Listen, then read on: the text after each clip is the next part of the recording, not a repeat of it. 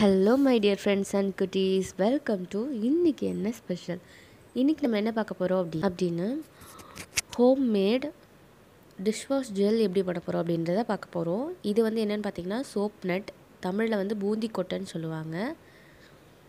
இது வந்து 100 கிராம் வந்து இப்போ நான் எடுத்திருக்கேன். இந்த மாதிரி தட்டினீங்க அப்படின்னா இதுக்குள்ளே இருந்து ஒரு கொட்டை இருக்கும், அதை எடுத்துருங்க. அதை எடுத்துட்டு இதை மட்டும் நீங்கள் வச்சுக்கோங்க, அந்த தோலை மட்டும் நீங்கள் வச்சுக்கோங்க. இது வந்து எல்லா டிபார்ட்மெண்ட் ஸ்டோர்லேயும் கிடைக்கும். இங்கே பாருங்கள், நான் அந்த மாதிரி எடுத்துட்டேன். இதையும் நான் எடுத்து வச்சுருக்கேன், தட்டி வச்சுருக்கேன். இப்போ வந்து நான் வந்து கிட்டத்தட்ட ஒரு 1/2 லிட்டர் கிட்ட வந்து தண்ணியை வந்து இதில் ஊற்றி ஓவர் நைட் ஊற விட போகிறேன். இது வந்து நம்ம தாத்தா பாட்டி காலத்துலலாம் வந்து விம் லிக்விட் அதெல்லாம் கிடையாது இல்லையா, அப்போ வந்து இதுதான் யூஸ் பண்ணுவாங்களாம்.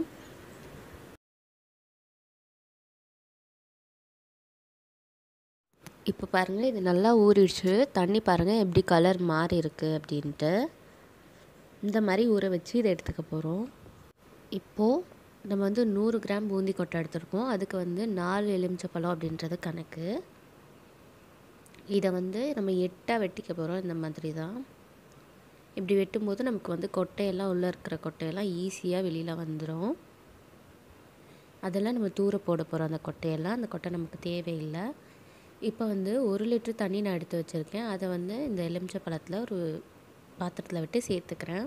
இதை நல்லா ஒரு 10 மினிட்ஸ் இல்லைனா 5 மினிட்ஸ் அந்த மாதிரி கொதிக்க விட்டுக்கோங்க. நல்லா கொதிக்கணும்.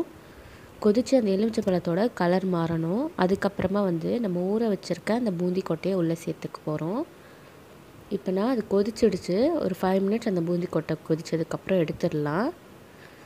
அது கொதித்ததுக்கப்புறம் நான் எடுத்துட்டேன். இப்போ வந்து அந்த தண்ணியை மட்டும் வடிகட்டி எடுத்துக்க போகிறேன். இதை தூர போட்டுறாதீங்க, இது நமக்கு வேணும். நான் வந்து ஆற வச்சு எடுக்கிறதுக்காக வேண்டி தனியாக எடுத்திருக்கேன். இதை வந்து ஒரு மிக்ஸி ஜாரில் போட்டு அரைச்சிக்கலாம். இப்போது அதே குண்டானில் அந்த ஊற வச்ச அந்த தண்ணியும் சேர்த்துட்டு நம்ம வந்து எடுக்க போகிறோம். நம்ம அரைச்ச பேஸ்ட்டு, இதுக்கு முன்னாடி நம்ம பூந்தி கொட்டையை ஊற வச்ச தண்ணி, அப்புறம் நம்ம கொதிக்க வச்ச தண்ணி எல்லாத்தையும் கலந்து விட்டு ஒரு 5 மினிட்ஸ் இதுக்குள்ளாரையே வச்சுருங்க அடுப்புலேயே.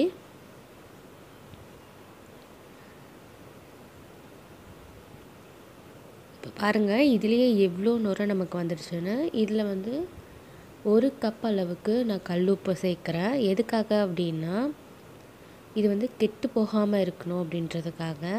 இது வந்து நீங்கள் 2 மந்த் கிட்ட வெளியே வச்சு யூஸ் பண்ணிக்கலாம்.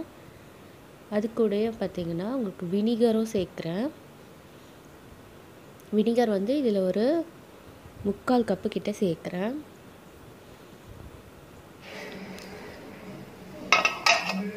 இப்போது இது க்ளோஸ் பண்ணி வச்சிடலாம்.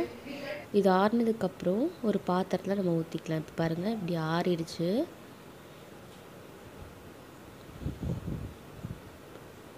இதுலேயே ரொம்ப நல்லாவே நுரை வருது. இப்போ வந்து இதை நம்ம வடிகட்டி வேறு ஒரு கேனில் ஊற்றிக்க போகிறோம்.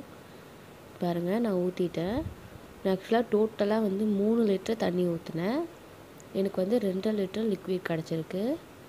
நம்ம வடிகட்டி எடுத்தோம் இல்லையா, இதையும் வந்து இந்த மாதிரி ஏதாவது ஒரு முரத்துலேயோ இல்லை தட்டிலையோ போட்டு வச்சுக்கலாம். இது வந்து எனக்கு செகண்ட் டைமுங்க. ஃபஸ்ட் டைம் நான் பண்ணதுக்கு வந்து எனக்கு இந்த மாதிரி தான் கிடச்சிது. இதை வந்து நான் அரைச்சி வச்சுருக்கேன். எதுக்காக இதை யூஸ் பண்ணலாம் அப்படின்னு பார்த்தீங்கன்னா, பித்தளை பாத்திரம்லாம் கழுவுறோம் இல்லையா, அதுக்காக நம்ம வந்து யூஸ் பண்ணலாம். இப்போது நம்ம காய வச்சு எடுத்ததுக்கப்புறம் இது மாதிரி தான் இதுவும் இருக்கும். இதை வந்து தனியாக நம்ம எடுத்து வச்சுக்கலாம். இதையும் நம்ம வேஸ்ட் பண்ண தேவையில்லை.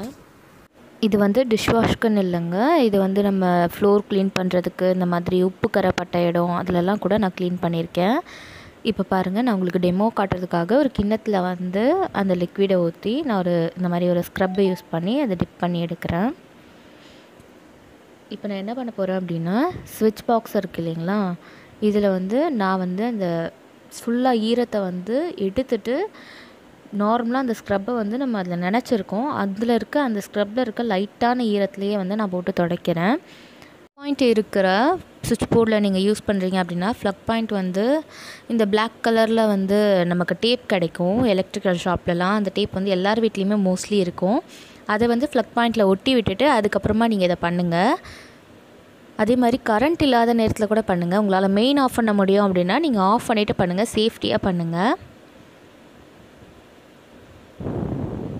நான் வந்து இதை ஃபுல்லாகவே தேய்ச்சி முடிச்சிட்டேன். இப்போ பாருங்கள், இந்த மாதிரி ஒரு டிஷ்யூ பேப்பர் எடுத்துகிட்டு இதை துடைக்க போகிறேன்.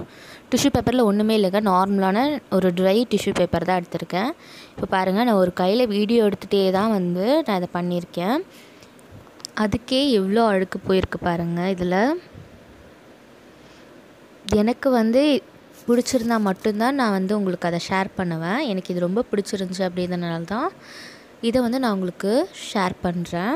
இந்த வீடியோ உங்களுக்கு பிடிச்சிருந்தது அப்படின்னா லைக் பண்ணுங்கள், கமெண்ட் பண்ணுங்கள், ஷேர் பண்ணுங்கள், சப்ஸ்கிரைப் பண்ணுங்கள். மறக்காமல் பக்கத்தில் இருக்க பெல் ஐக்கானையும் கிளிக் பண்ணிக்கோங்க. தேங்க்ஸ் ஃபார் வாட்சிங். கற்றது கைமண் அளவு, கல்லாதது உலகளவு.